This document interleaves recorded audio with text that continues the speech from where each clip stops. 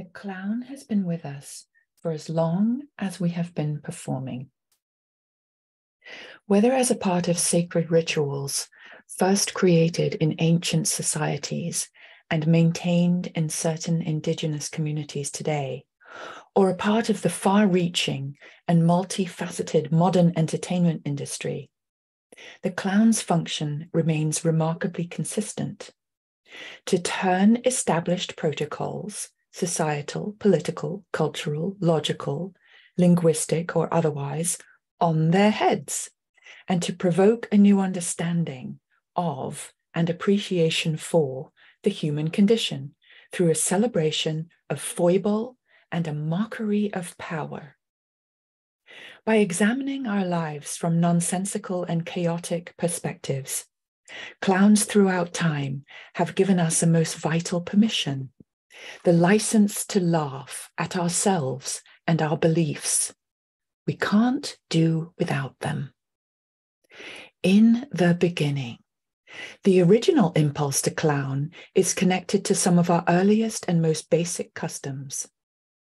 Among the Pueblo tribes of New Mexico that sustain the cultural lineage of our prehistoric ancestors, including the Hopi and the Zuni, clowns have long ridiculed and contradicted the serious ceremonies associated with worship and harvest, marriage and death.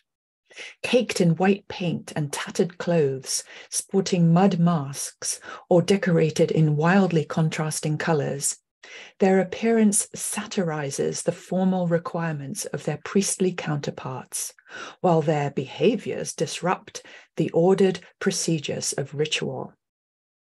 They gleefully send up solemn rites and dances, engaging in patently ridiculous parodies of service, or indulging in grotesque mock sexual activities.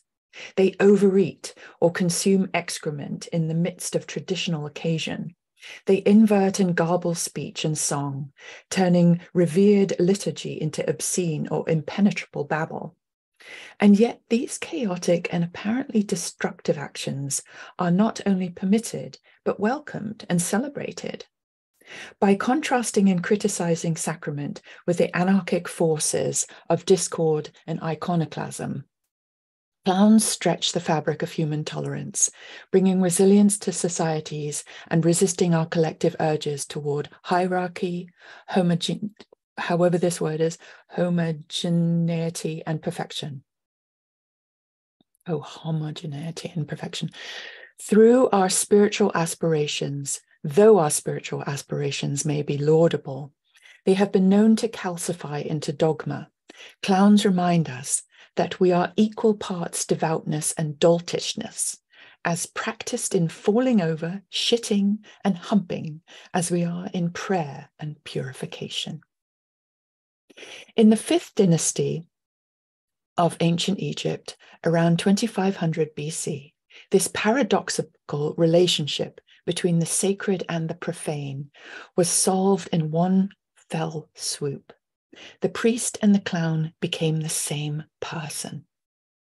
Described by the pharaoh as a divine spirit to rejoice and delight the heart, the priest-clown's purpose, as became the clown's role in countless courtly manifestations throughout history, was to check the absolute authority of the ruler with the unspeakable truth of his fallibility. Records from the kingdoms of India, Persia, China, and Europe all attest to the power given to the clown, or fool, to say what others dare not.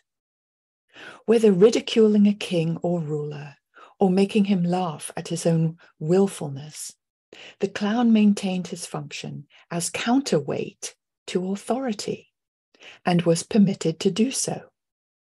Jesters and dwarfs were the lowest of the Zhou dynasty entertainers, but by jests and humorous indirect advice, even they could prod their government to reform. Aztec regent Montezuma II said of his jesters that they frequently pronounced some important truth, while in his Praise of Folly, Erasmus writes of fools, They're the only ones who speak frankly and tell the truth. And what is more praiseworthy than truth? Medieval and Renaissance Europe. These examples suggest that as society slowly shifted their foundations from the spiritual to the political, the impact of clowns expanded to emphasize the critique and ridicule of temporal power. The shifting relationship between the clowns, buffoons, and comic players of medieval Europe with the Catholic Church further developed this theme. Prior to the middle of the 15th century AD, the church-sanctioned Feast of Fools existed in a number of medieval French towns and cities at the turn of the new year, in which the activities of lay people and lower-order clergy, improvising parodic versions of sermons and making burlesques of any number of invocations, turned them into de facto clowns for one day a year.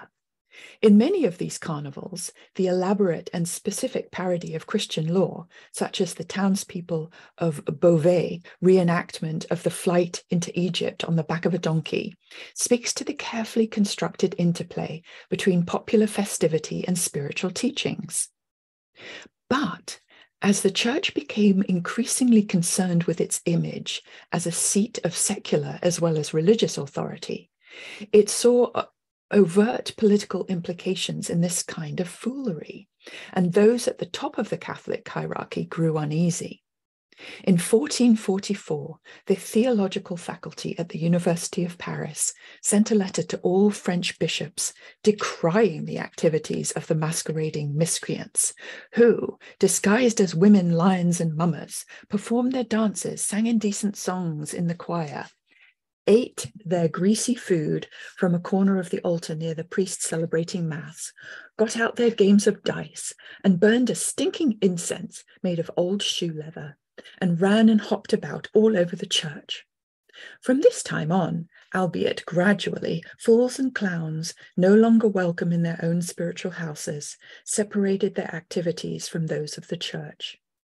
The tension between the jurisdiction of the church as state and the creative license of the now free and unsupervised clowns and players became a running culture sore punctuated by painful incidents, including legal action and the banning of performances. The Renaissance heralded a phenomenal new energy in the arts.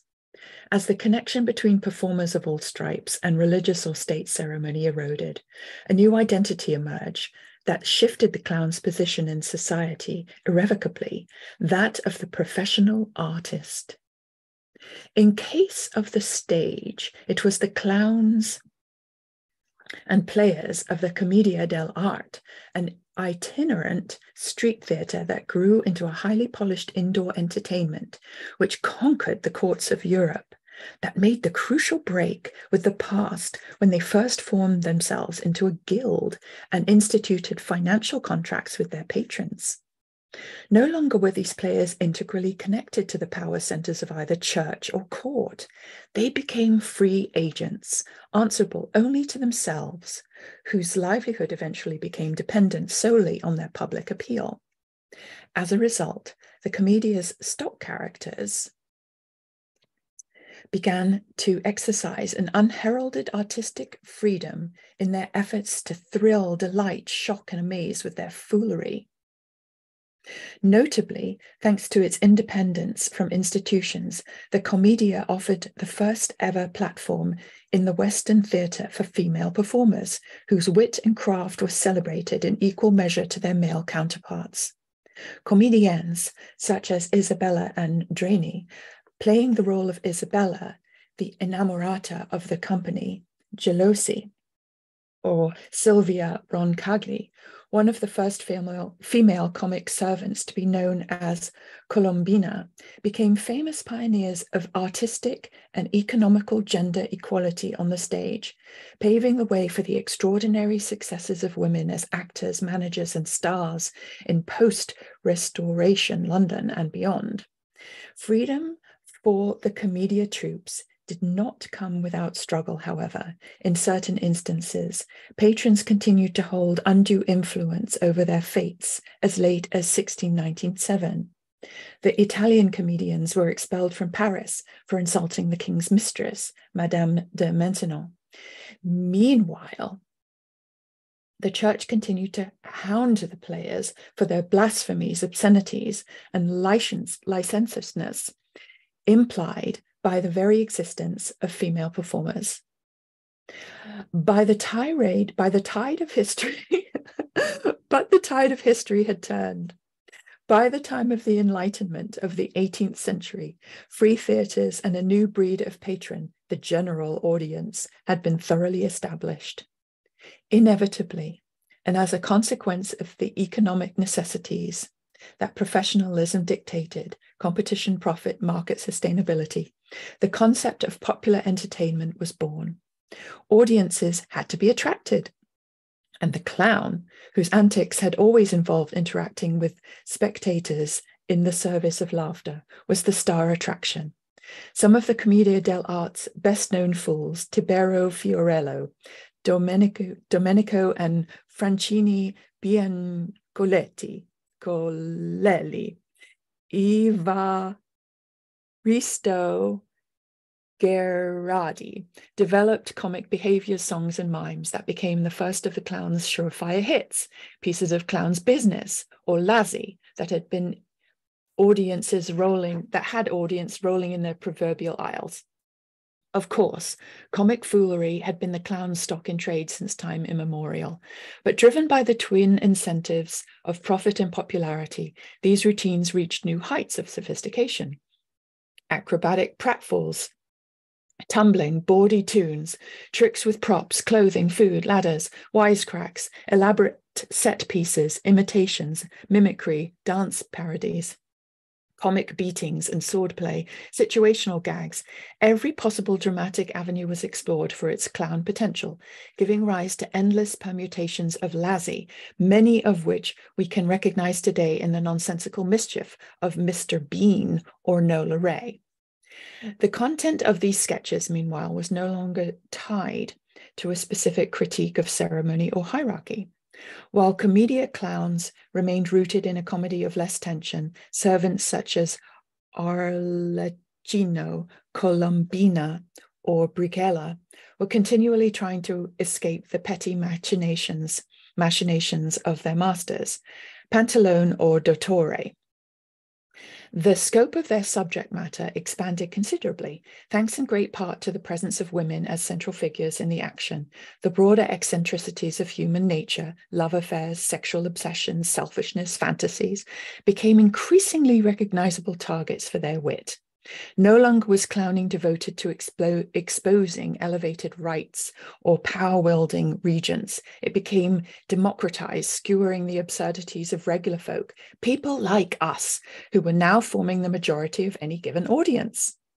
Perhaps the only precedent for this kind of comic character study in drama were the classical plays of the Romans, Plautus and Terence, and the Greeks, Aristophanes and Menander, along with their English counterparts, Richard Tarleton and Will Kemp, the likes of Fiorello, the Biancolellis, and Gherardi became justly famous for their skills.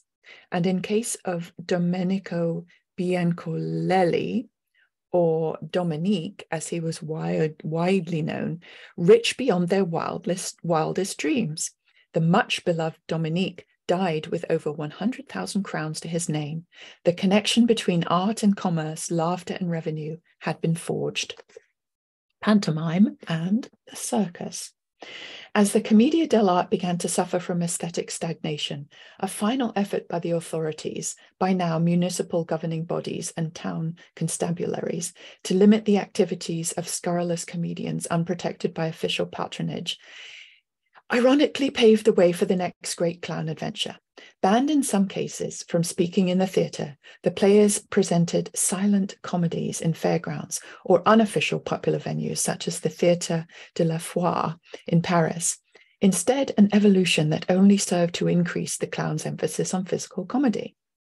Shorn of the trappings of state support, including lavish resources, clowning zeroed in on the basics, slapstick humor rooted in the unresolved love triangle of Arlecchino, now Harlequin, Colombina, or Columbine, and the newly minted character of Piero, the white-faced clown. Other inventive responses to the speaking ban included the birth of comic operata. After all, singing had not been outlawed, and the growth of popular puppetry, including a new manifestation of Pulcinella, Punch, as in Punch and Judy. But the lasting consequences of the clown's fairground phase were felt in the birth of two distinctly new forms that took full advantage of the new priorities of physical and silent humor, long after the bans that had prompted them were lapsed. The first was pantomime, that gleefully iconoclastic romp that remains a linchpin of the British comic calendar to this day. In its earliest incarnations, before it even earned the name by which it is known, pantomime was primarily an opportunity for great clowns such as John Rich, 1692 to 1761, or Joseph Grimaldi, 1778 to 1837, to ply their comedic trade in the theatres and music halls of Drury Lane or Covent Garden, or in the case of George Fox, 1825 to 1877, on Broadway, while nominally following a narrative that in truth had little relevance to their tomfoolery. The legacy of these comic spectacles can still be felt in the all-singing, all-dancing extravaganza of panto that can be seen in Britain now, although the archetypes of Harlequin, Columbine, Piero, and his coarser replacement, Clown, based on Grimaldi's portrayal of the Joey, have long since disappeared. The second new theatrical form that emerged with incredible energy at the end of the 18th century and incorporated the wandering clown, who was searching for a new spiritual home in the aftermath of the demise of Commedia dell'arte, was to grow from humble beginnings into one of the most spectacularly popular entertainments in history, the circus. Initially a venue for trick riding, those whose circular performing area generated the centrifugal force that allowed riders to stand on their horses' backs, the circus began to incorporate comedy in order to offer some relief from the intensity and risk of the serious showmanship on display. Early circus clowns, such as John Ducrot, 1796 to 1834, were often brilliant horsemen capable of extraordinary equestrian feats, such as straddling two steeds as they galloped full pace around the ring. But they came into their own and won the hearts of their audiences when they began inventing comic business that either mimicked and satirized the straight acts or demonstrated a different approach to the horses, dressing them in an amusing manner, playing out domestic dramas with them, and making them effectively into scene partners. The tradition of clowns partnering with animals continues today. Misha Ossoff feeding baguettes to his doves, for example. The enormous success of these comic interludes soon anchored them to any and every new version of the circus, which underwent a period of explosive growth, simulated in no small part by its export to the Americas. No matter how sensational its acts, no circus was complete without clowns. In some cases, such as the extraordinary Dan Rice, 1823 to 1900, the clown was the greatest sensation of all. Rice's own one-horse show catapulted him to megastardom until he was adjudged to be better known and more popular than Abraham Lincoln. Perhaps unsurprisingly, he made a bid for the presidential nomination of his own. In true clown style, he failed. Through the medium of the circus, Rice, Frank Oakley or Slivers, Felix Adler, Emmett Kelly, and a host of other clowns achieved similarly elevated status in the United States, beloved for their varying styles of humor, while in Europe, Anatoly Durov, Carl Bagasson, George Hall, and Raphael Padilla, Foot It and Chocolate, and the Fratellini brothers were merely some of the clowns who had their circus audiences audiences in stitches during the heyday of the Ring. A sudden flourish of brick and mortar vaudeville in the 1800s, known as music hall in Britain, variety shows that combined the earthly comedy of the circus with musical fantasia and other oddities, launched a whole new roster of stars such as Dan Leno, Little Titch, and the astonishingly wild Eva Tangway, whose clown-inspired madness anticipated the postmodern art follies of a Django Edwards by a century. By now, the breadth of creative and comic possibility inherent in the art form was on full display. From the virulent satire of Durov, who skewered banks, the press, and even the mayor of Odessa with the aid of his performing gig, to the whimsy of Kelly, whose morose attempts to steal popcorn from the public epitomized the poetry of suffering, to the flamboyant spectacle of Frank Brown, Flonbon, king of the clowns, whose stunts included leaping over 25 Argentinian policemen holding guns and bayonets, to the highbrow stylings of the Fratellinis, whose 40-minute routines at the Medrano circus, based on the strict hierarchy of white clown Auguste and contra Auguste, resembled mini modernist playlets in their sophistication and depth. In the decades before and after the turn of the 20th century, the ascent of these and many other famed clowns to the pinnacle of their respective popular cultures was complete. But a new frontier was about to open that would transform clowning yet again, this time catapulting the reputation of a certain clown into that of a worldwide phenomenon. In his remarkable journey, one can trace the influence of so much that came before and see the source of so much that would follow. The silver screen. Charles Spencer Chaplin, 1889-1987.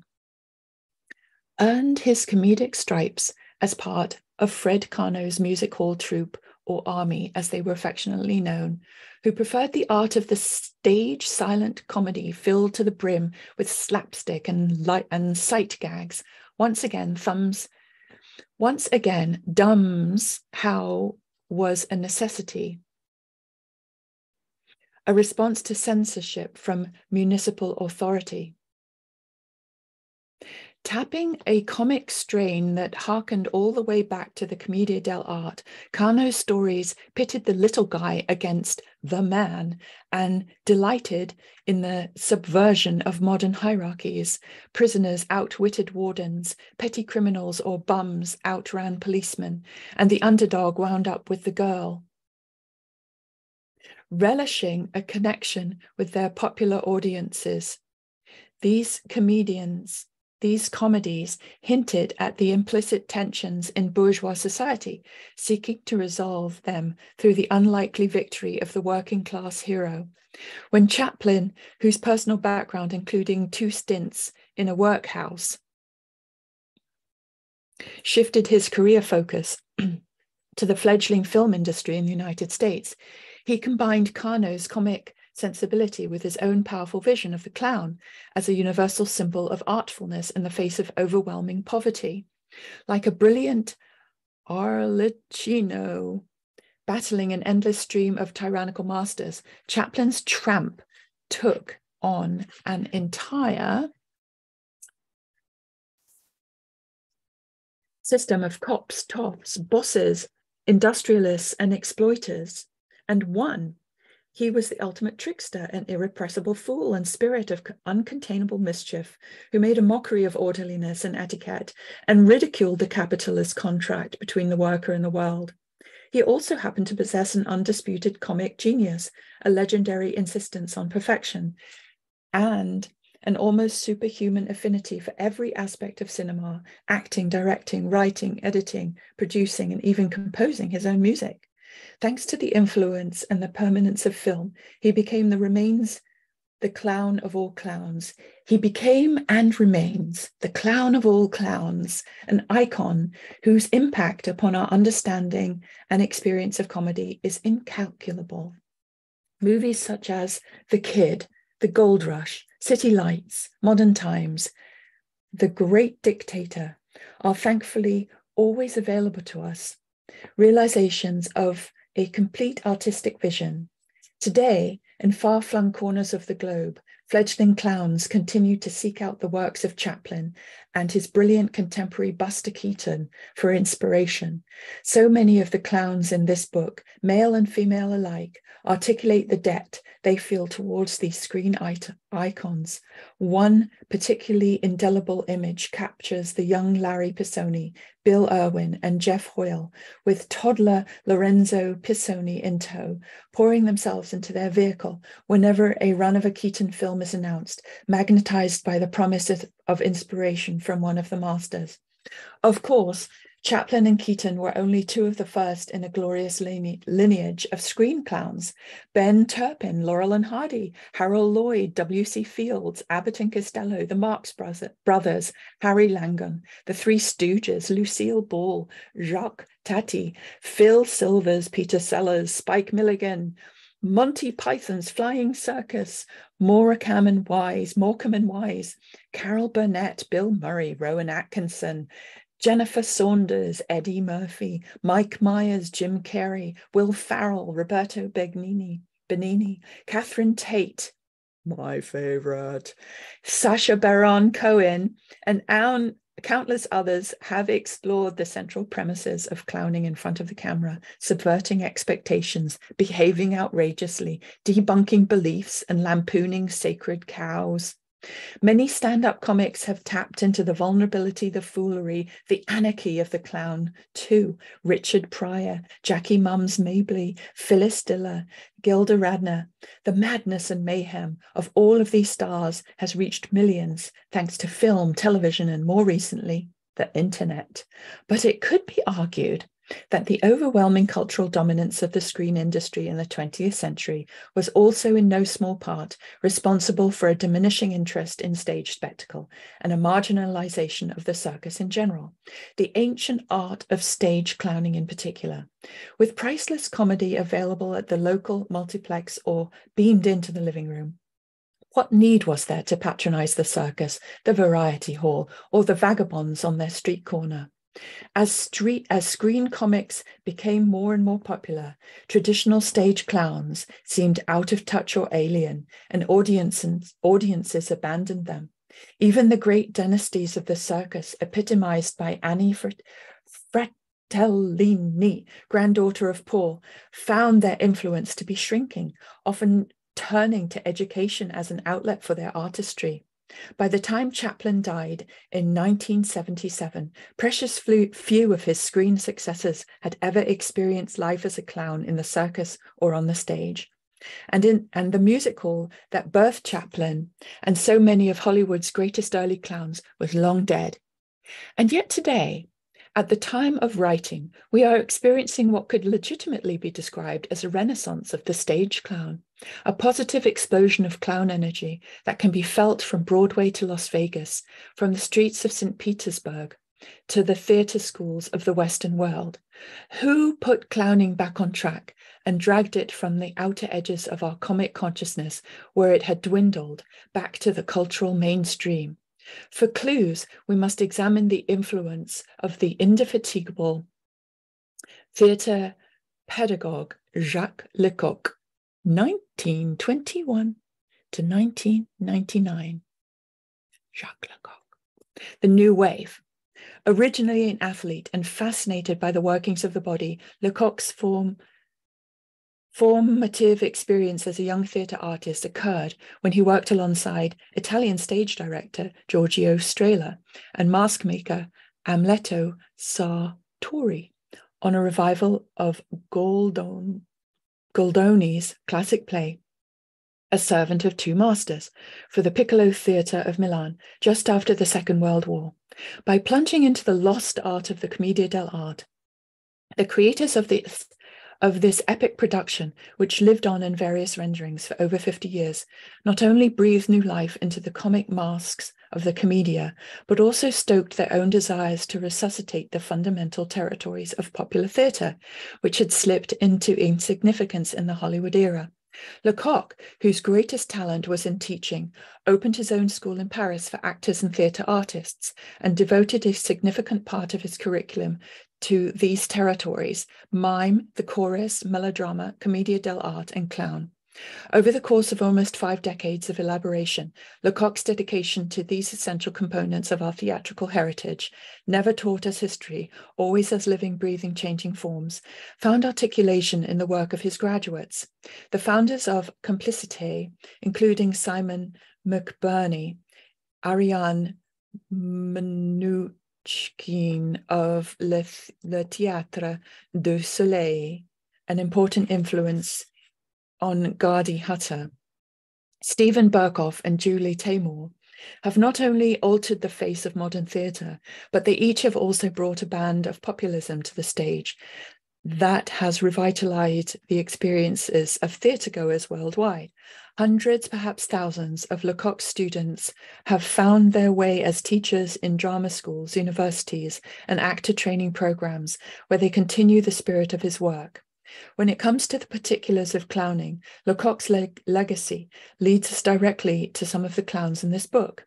Avner Eisenberg and René Bazinet were both his students, while the irascible clown maestro Philippe Goulier, the tormentor, once Lecoq's student, then a part of his faculty, and now a lone teacher and one of the world's leading authorities on clown, Philippe Goulier, the tormentor, that's who it is, passed on his unique brand of inspiration to Angela de Castro, Peter Shrub, and Phil Burgess, who went on to work with Nina Conti.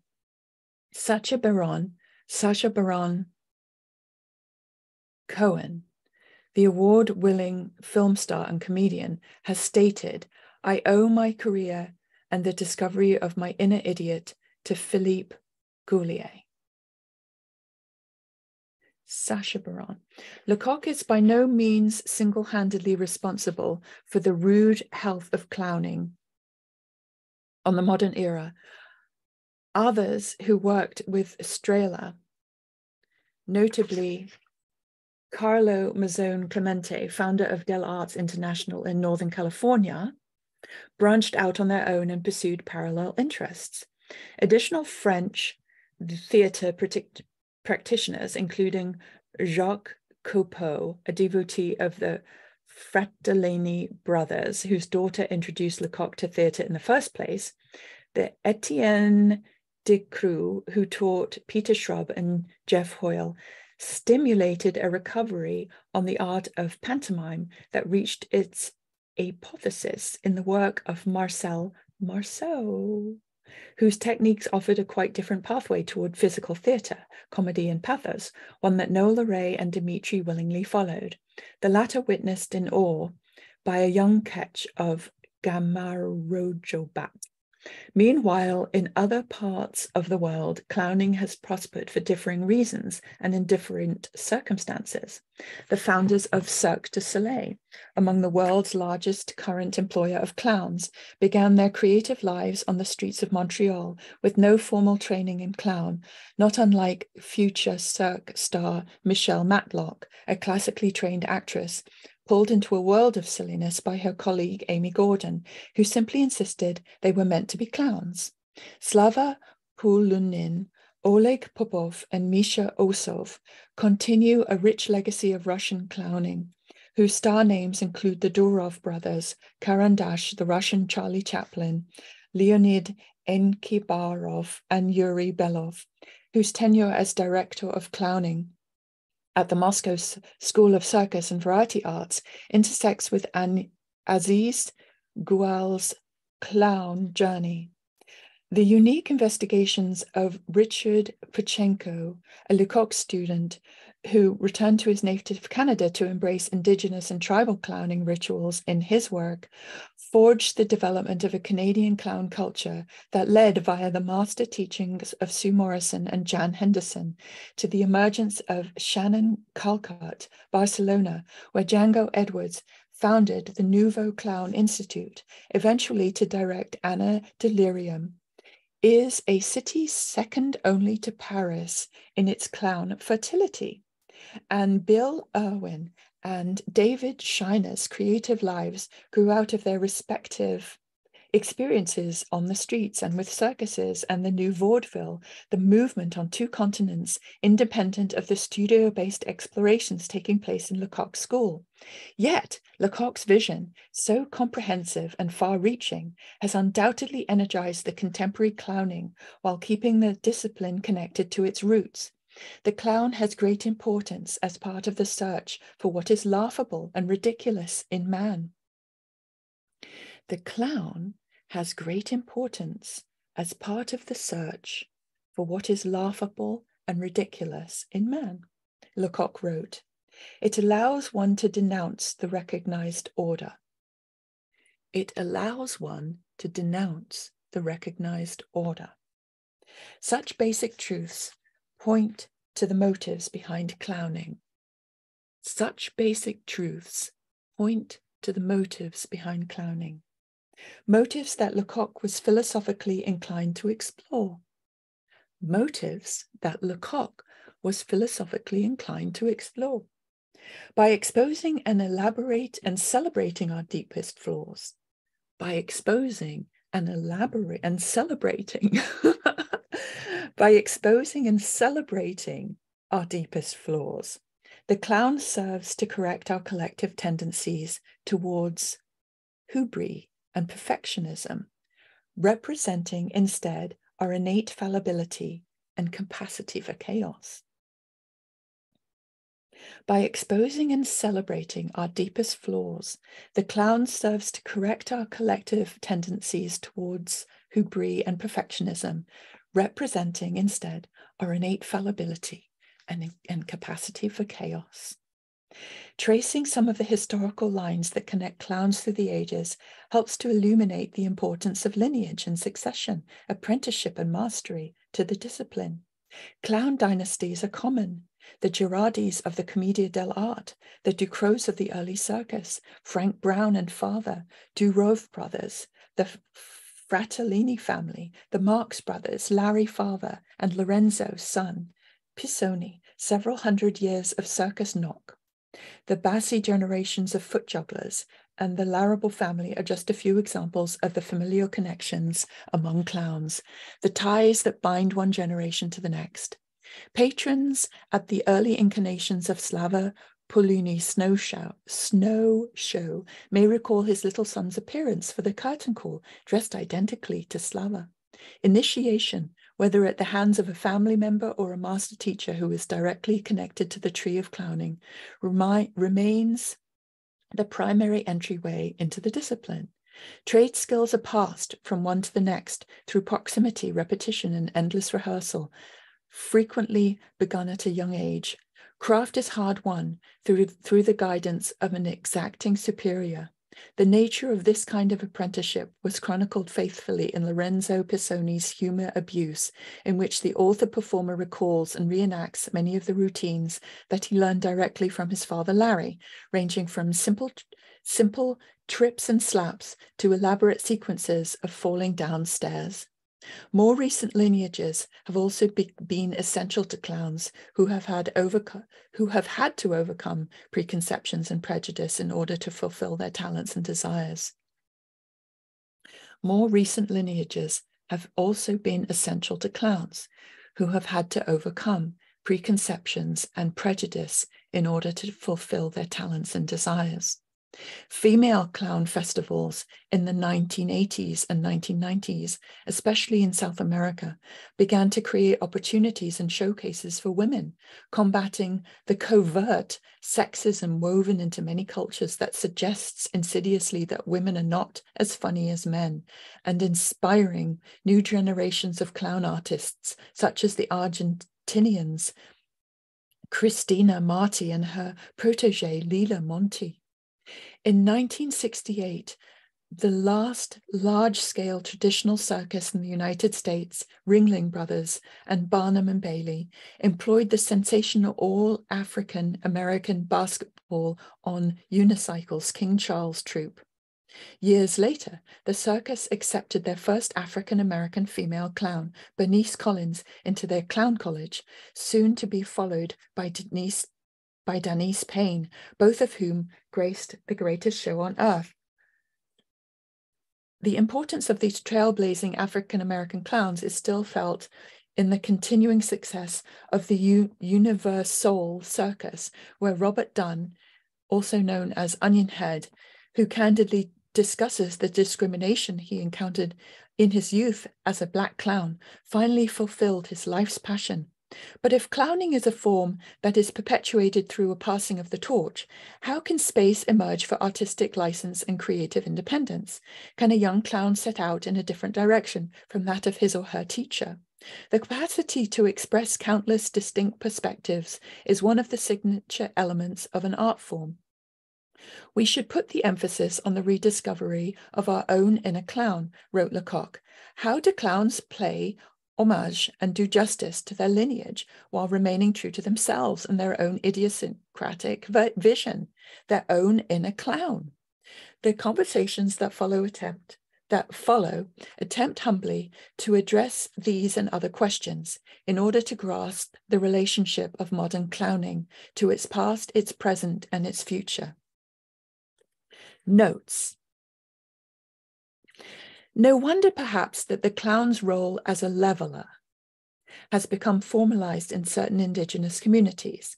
Many African clowns, such as the Woloso of Dijen of the Bambuti pygmy clowns of the Congo, fulfill the function of peacemakers, puncturing political tensions through the use of destabilizing gestures such as lampooning injured parties or appearing nude during hostile situations.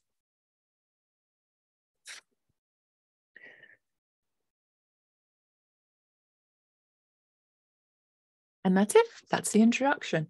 So this is the introduction of Clowns in Conversation, second edition by Ezra LeBank and David Bridel.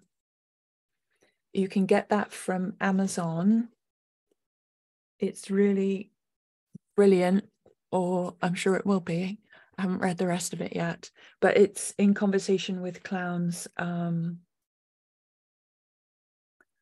don't think you could get much better than this. Absolutely brilliant. And you find out all about clowning. Buy it.